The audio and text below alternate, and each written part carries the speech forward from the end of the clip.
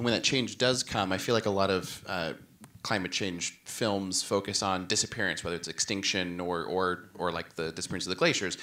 There's something, it seems, fundamentally different about seeing something change. Yeah. That might affect viewers in a different way. Yeah, and that was definitely a learning from Chasing Ice and the impact we were doing with that film, trying to get it out to audiences.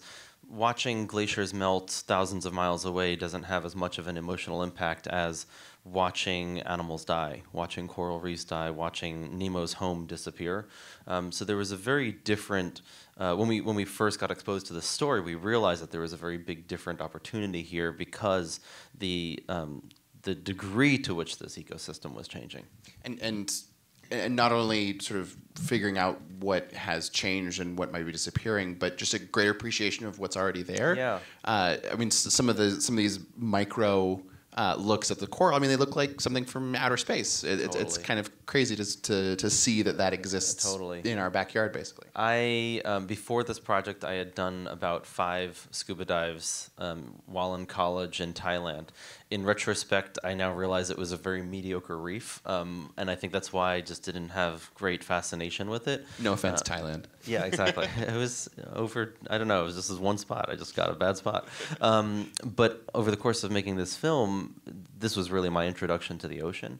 I knew nothing about corals, how they operated, and going into it, without knowing much, I knew that audiences wouldn't know that much as well. Like, I didn't understand what a coral was at the start of the project. So we had to figure out how do we communicate that to an audience without wanting to like both oversimplify it, but also showing respect to the audience. I loved that we happened to capture the scene of Richard not knowing what corals were and asking a very some straightforward questions. That's one of my favorite scenes in the whole film, is that little banter between him and Ruth, and you could feel Ruth just like trying to coax him on, like, you know the answer.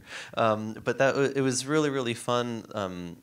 Actually, just from a filmmaking perspective, being able to identify those places where we could have one scene do many different things at the same time, where in some cases it was wanting to teach the audience something potentially that we were learning, but still packaging it in humor, or wanting to showcase emotional moment with Zach and with Charlie. It's advancing the story, but at the same time, it is having like a deeper message. And those are some of the things for me that I was most proud of, and I think our whole team was most proud of, where we can have a certain scene accomplish so many different things.